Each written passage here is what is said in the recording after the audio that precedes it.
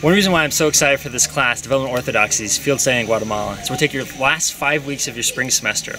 We'll talk about the 10,000 foot view of development. What works, what doesn't, what do we mean when we think about extreme poverty?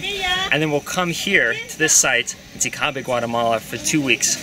We'll have lectures in the morning talking about some of the theories that have driven development for the last 3 to 4 decades. And then we'll see here, are they working?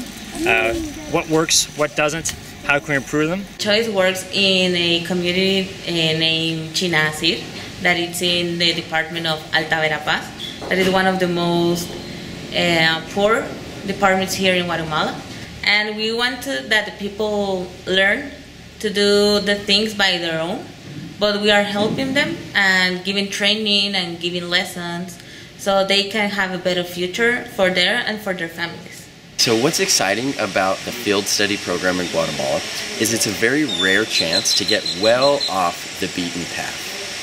Students will have the opportunity to head to rural Guatemala, but to do so in a way that's fully supported by an in-country team and a center called Sicabe. And Sicabe in Quechua literally means seek your path. So that means that students who are coming to this center are going to have the chance to learn at a high level about all of the challenges facing this region and many of the families located here. But then we're going to have the chance to step out and see firsthand what that complicated and complex process of development looks like. We're going to be heading out and seeing how the rubber hits the road in terms of implementation.